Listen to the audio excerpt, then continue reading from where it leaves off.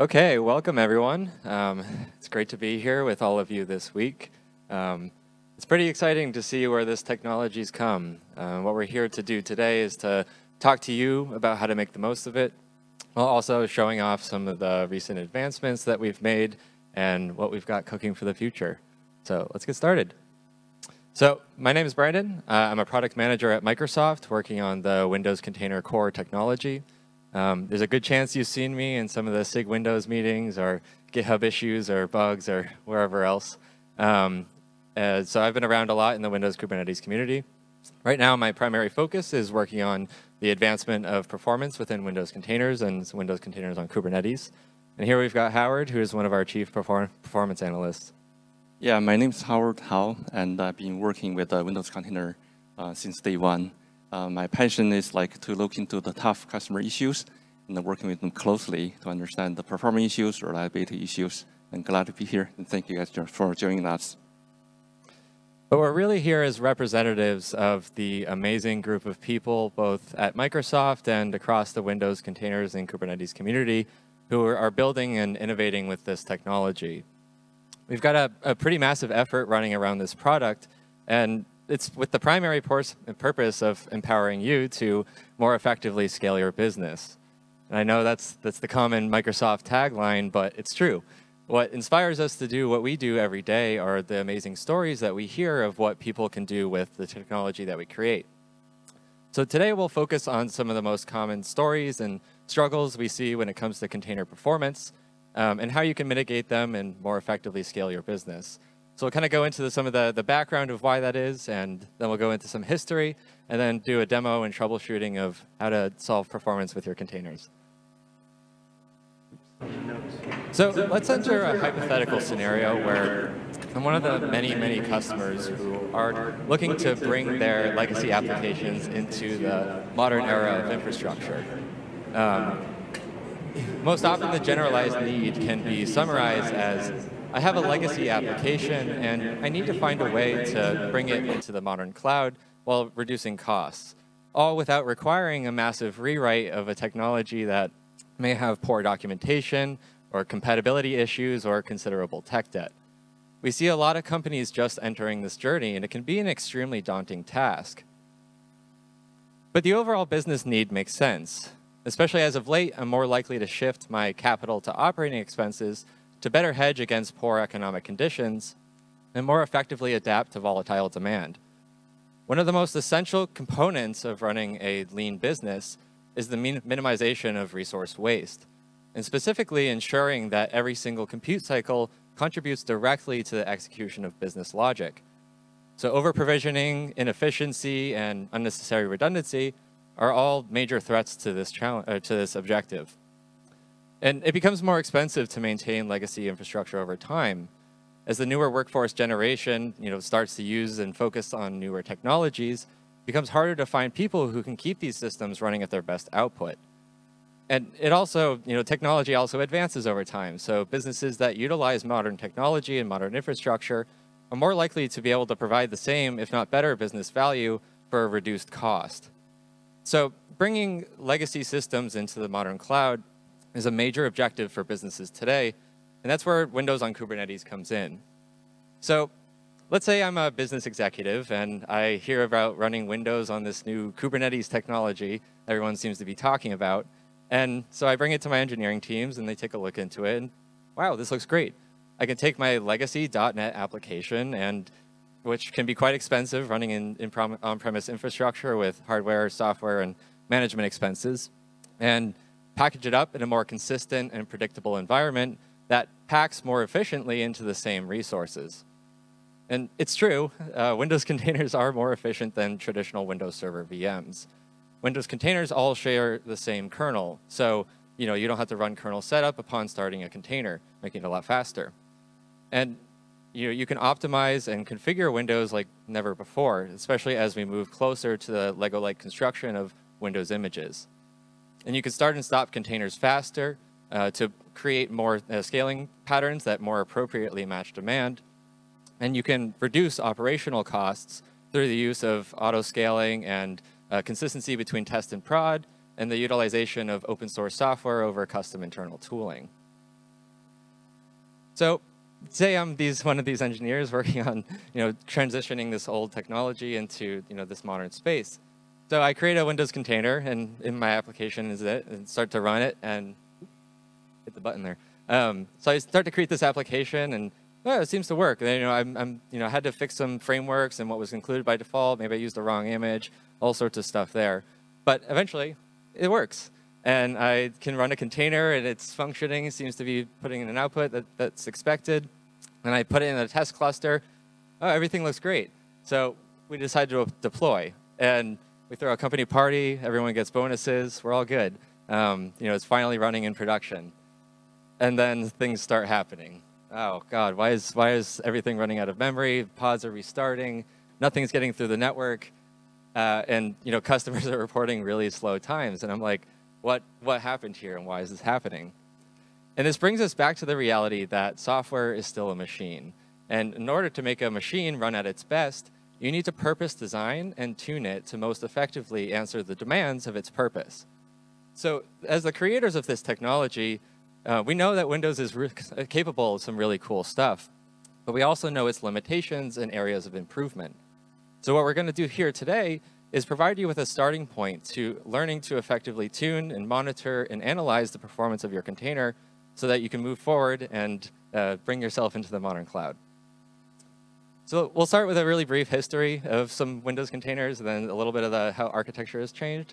And then we'll get right into a demo on how to go through this.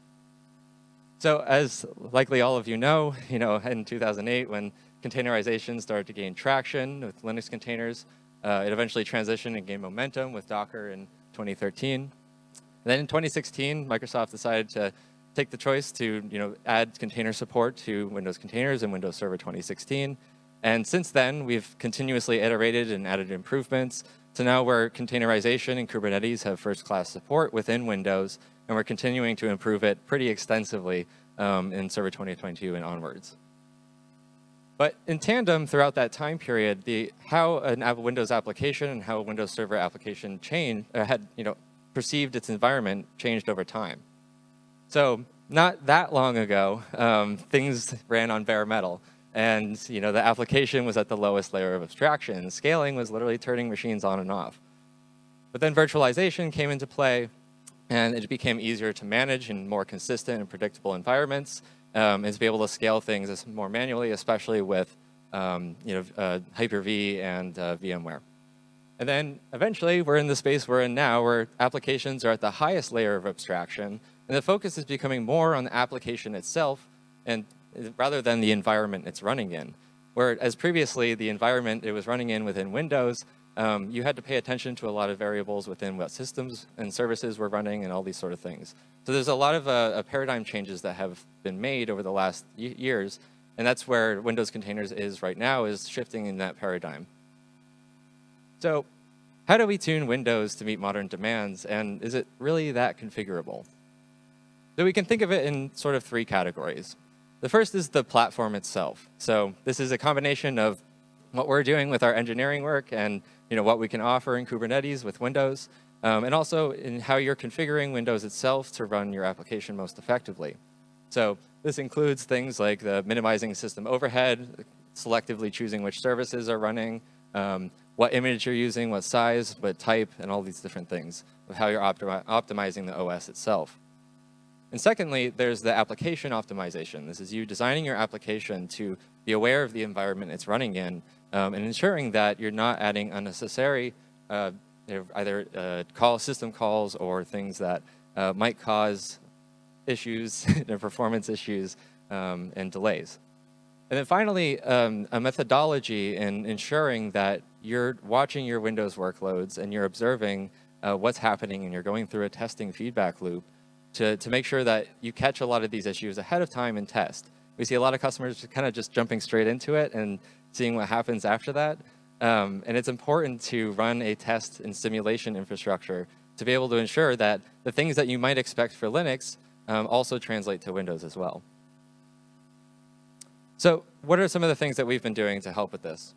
So first of all, we've got a whole bunch of optimizations that we've done, especially working with the SIG Windows community and the engineering teams here at Microsoft. So one of the things we've done as of late and should be releasing soon is pretty much an entire rewrite of the Windows container operating file system. We've effectively rebuilt this from the ground up, and it's totally optimized for Windows container images and container operations. So with this, we're seeing a 30% improvement in container import and start times, and it does lay the groundwork and framework for dynamic image streaming to reduce the time of an image pull to ideally under 1 minute or less. And then finally, we have a dynamic caching solution that we're creating for Windows on Kubernetes, which allows us to recache Windows on a node and dynamically and horizontally scale that more efficiently. And secondly, we're adding further Prometheus support with Windows Exporter, and kind of continuing enabling you to effectively monitor your Windows workloads. And we're supporting lots of popular CI and monitoring vendors that people like to use in the Kubernetes space. And what we'll demo in a sec is the easy trace collection with HostProcess containers. And finally, we're working on a new solution for the automatic analysis and intelligence and performance auto-tuning for your Windows workloads. So more on that soon. And here we have Howard to talk about some of the research efforts that we've done. Yeah, thank you, Brandon. And we know how challenging when customers start using the Windows platform. At the platform level, we try our best to get feedback from customers, looking to some of the common issues we have been trying to resolve, especially in the density and the networking policy, and also how to reduce customer failures, and also some of the memory leaks we're being seeing. So we're going to continue our efforts to address the issues at the platform level. This is going to help regardless where you are in terms of your deployments are. That's the fundamental issues we need to address.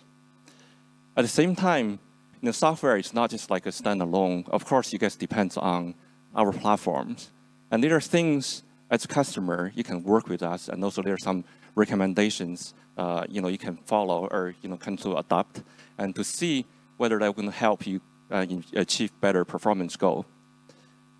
So before you deploy your application, you want to ensure your application not to overly consume the resource, regardless which operating system you're dealing with, right? The system only has a limited resource you have.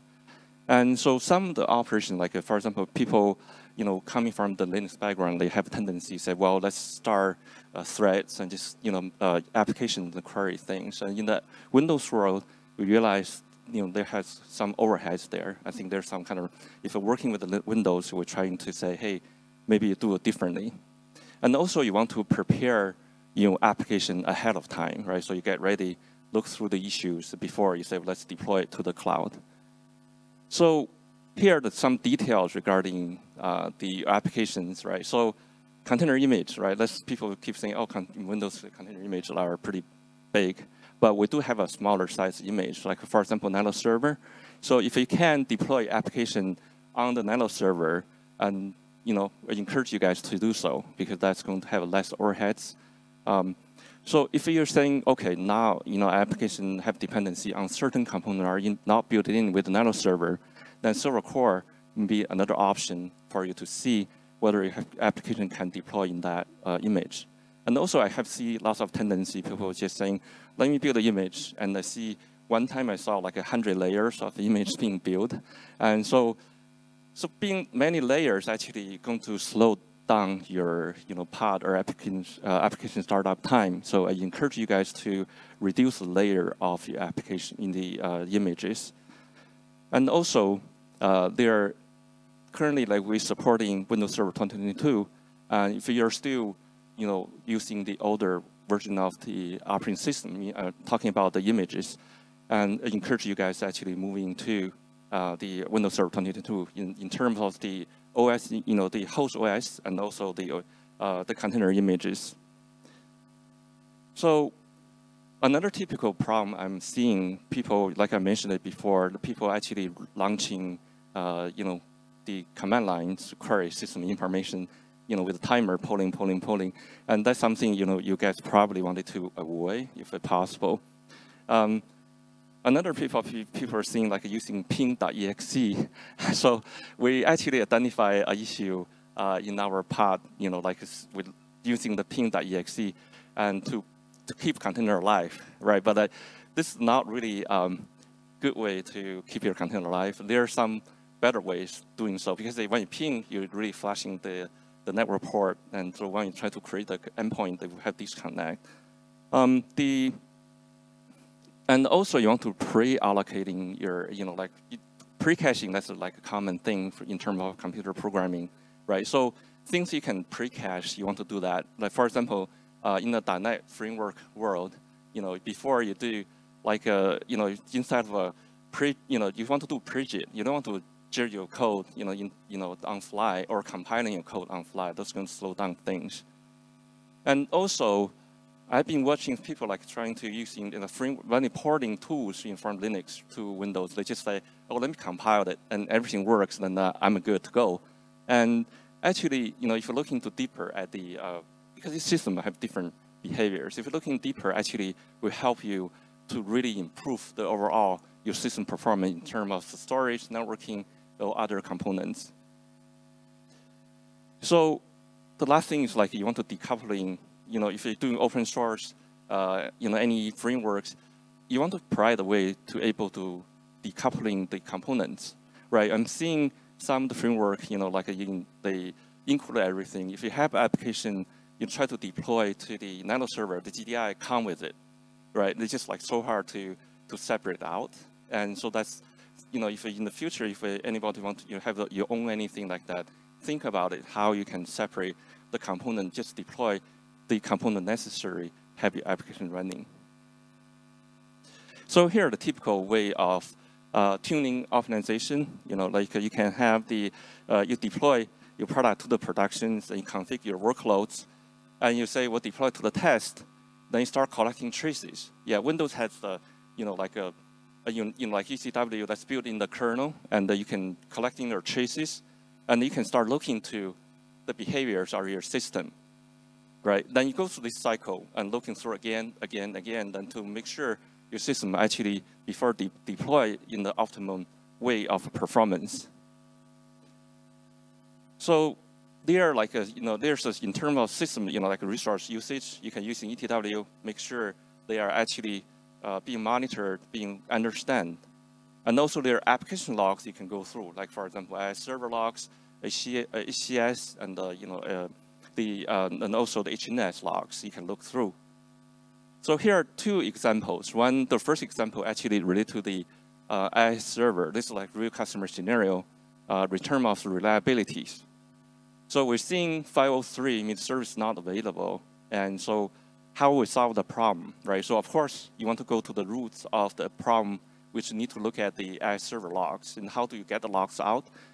And so it can be challenging because the server maybe go off, the container may go offline. How do you get the log out, right? So that's issues we need to look into. Here you may want to map the AI server, log folder to your host. Then even the container went offline, you can still able to retrieve the AI server log. The second issue is related to the AI server, the AI server performance. And so as you can see, we're using some common practice command line to capture the ETW trace log at the kernel level, and also there's one WPRP file which defines the necessary parameters are needed for troubleshooting the Windows container performance. So here's a typical day for me to work in front of a computer, and there's cloud. I'm just sitting in my home with looking at the big monitor. So on the Windows, the left side window, left for me, is the WSL, and the right side is the Windows console. As you guys can see, the both sides actually looking at the same folder, right? So I'm taking advantage of both worlds, right? So Linux world and the Windows Rich UI world. So using the Kubernetes and deploy my nodes and deploy my pods, everything. So now it's time for me to understand what's going on with my node. So one of the key technology enable us is called HostProcess container. And Mark and James from SIG Windows they developing the technology. They have a talk on the YouTube. You guys can go back to listen to the details. So with the HostOS containers, we're able to execute the command without log into the cloud, right? So this technology is not just limited to the AKS, the Windows cloud. It can be deployed to any clouds you want it. So you run execute command on the node and collect the traces, and you just like run the same command, called azcopy.exe. That's Windows Cloud solution, right? But you can try other too. I'm pretty sure other vendor has the same solution, and bring that file down to your desktop. So how do we achieve that? Actually, it's really straightforward and nothing really fancy. And with a minimum amount of code, you can achieve this automation. If you look in this, the YAML file, the only difference here, compared to regular, container, the path specs, is the security context options, which allows you to specify, which user context you want to execute it under, right? In here, I'm just saying, yeah, let's execute under the system context, give you full power. You can do anything you want to your node. And so also underneath there, you need to pick the nodes which node you want to deploy to, which is using a label, and label the nodes you want to do your investigations. So they only take like 6 steps, right? So to go through the data collection process with automation, you need to, of course, you need to set your accounts, which one account you want to run it under. Then you want to create the host process containers. Then you start executing the commands, collecting the traces from using the host processor containers. Then you start your scenarios and stop collecting the traces. Then upload traces to cloud storage. Then after that, bring it down. So one time a customer gave me a crash dump. It's about 8 gigabytes. So it took me 8 hours to download that trace file. But if you upload to the cloud storage, it takes about like 10 minutes to bring it down. So that's why I encourage you guys to do the similar kind of approach. So this is nothing fancy. It's just setting up some of the parameters just to show you, how you name your clusters and the storage. All that is nothing to worry about it. And so also let you guys know all this script actually is, checking to the GitHub, and you can just go there, download, and play with it. So there are 2 windows here. In the one on the on my right-hand left side, it shows how to collect the traces. It's pretty straightforward, and using this. Only difference when you say Kubernetes execute and give the host processor name, then rest of the command just like assume you will execute on that node, right? That's really straightforward.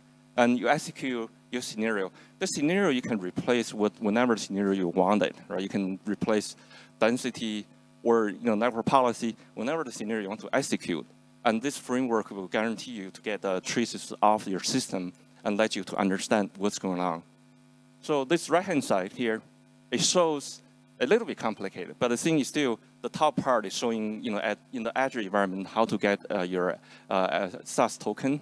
And so with the SAS token, able to copy your traces to your storage, and then bring it down to your local machine, right? So it's really straightforward, nothing fancy here.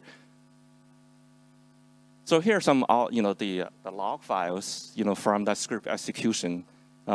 So first of all, you set the accounts. Then you can see, there are some default system paths running on your system, and this like before we actually apply the host container. Then you want to select the nodes you want to do your testing, and now we apply the host process container, and it's running.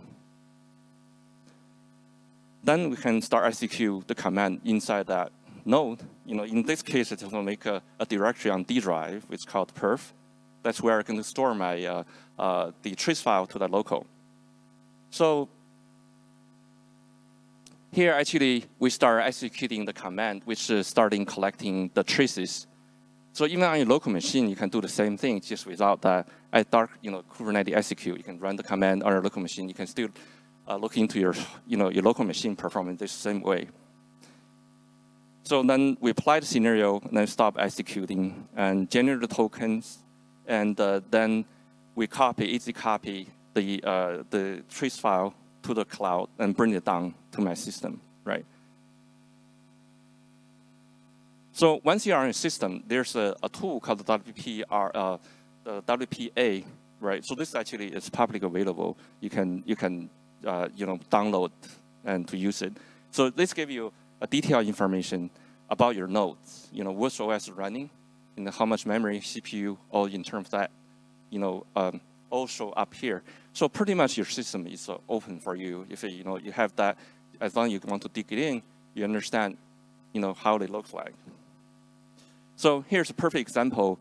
I shows a busy system, right? So if you look into idle is only like 3.3%. Your system running probably about like 96% CPU are busy doing things, and so this is the way for you to understand what are the processes that are running, why they are running, and you can even using the call stacks to see the functions actually causing the CPU turns.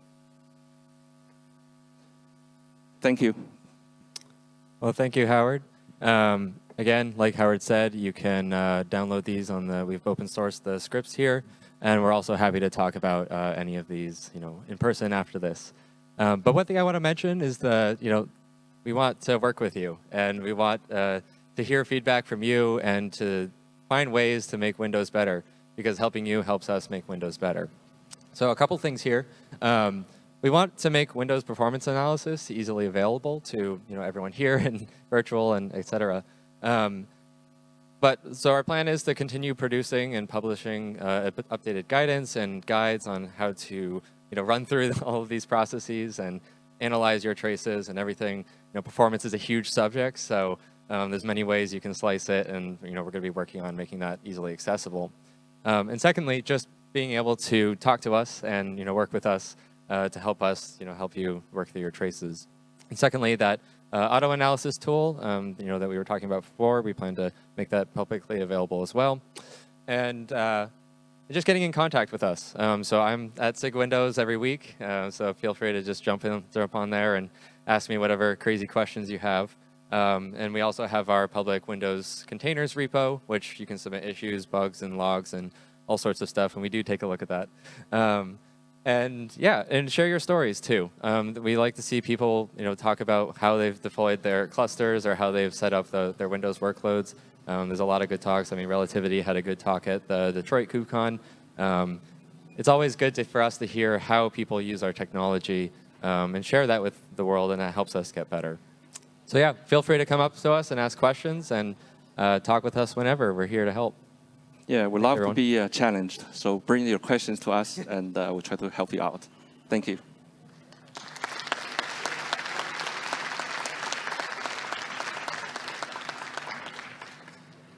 All right, throw them at us. Hello, Julius. So I would like to ask about maybe some options how to minimize the image itself. At first, yeah, you need to choose the base image as small as possible, but if you're trying to move legacy applications, usually those have a lot of dependencies. So yeah, there are tools like dependency walk and such, but maybe you have another suggestions that would collect needed assemblies. Yep.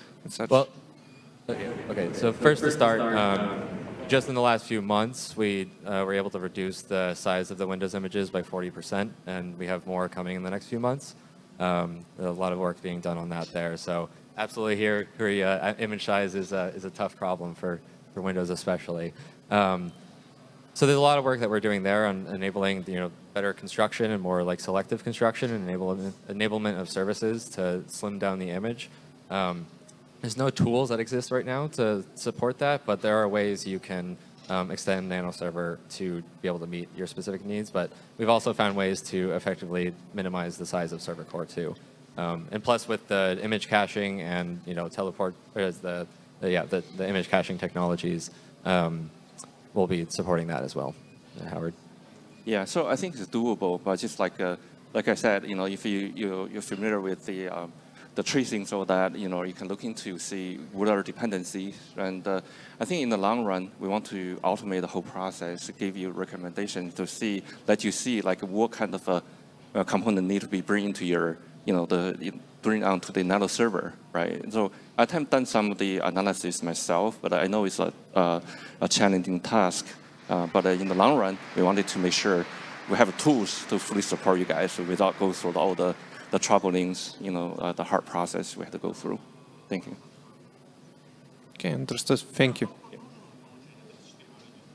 Hi, great presentation. Hello, over here. About the tracing files, right? The files that you used by the tracing and generated. I know about Windows Performance Analyzer, but is there more tooling coming out or like being put progress into when it comes to, like, or maybe it just making available for other operating systems? Because we have, in our company, we have a lot of engineers that want to do the tracing as well. Not necessarily they run Windows computers on their main machines.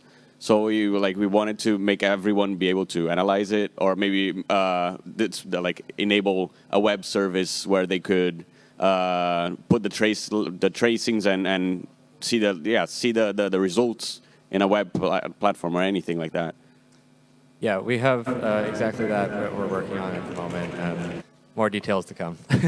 Ooh. Yeah. So even on Windows, there are multiple ways of turning on your traces in the logman, WPR. There's purview, many different ways. But the thing, eventually, you have to collect the trace and using different tools to do analysis on top of it. One of our goals is trying to make that process easier for people to able to just understand instead of going through all the learning curves there. Thank you. Great, thank you.